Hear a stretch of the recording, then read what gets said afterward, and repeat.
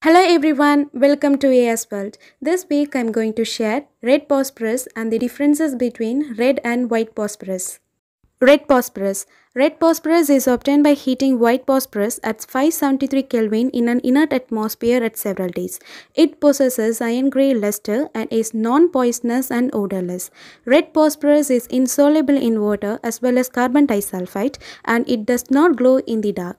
Also, red phosphorus is a polymeric structure with P4 tetrahedral linked together. Differences between red and white phosphorus.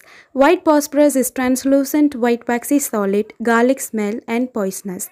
It's soluble in carbon disulfide and insoluble in water, whereas red phosphorus is hard crystalline solid, odorless, non-poisonous, insoluble in both water and carbon disulfide. Also, white phosphorus glows in the dark, catches fire in the air and exits as P4 molecules, whereas red phosphorus does not glow in the dark, does not catch fire at room temperature and forms a chain of tetrahedral P4 unit. Thank you.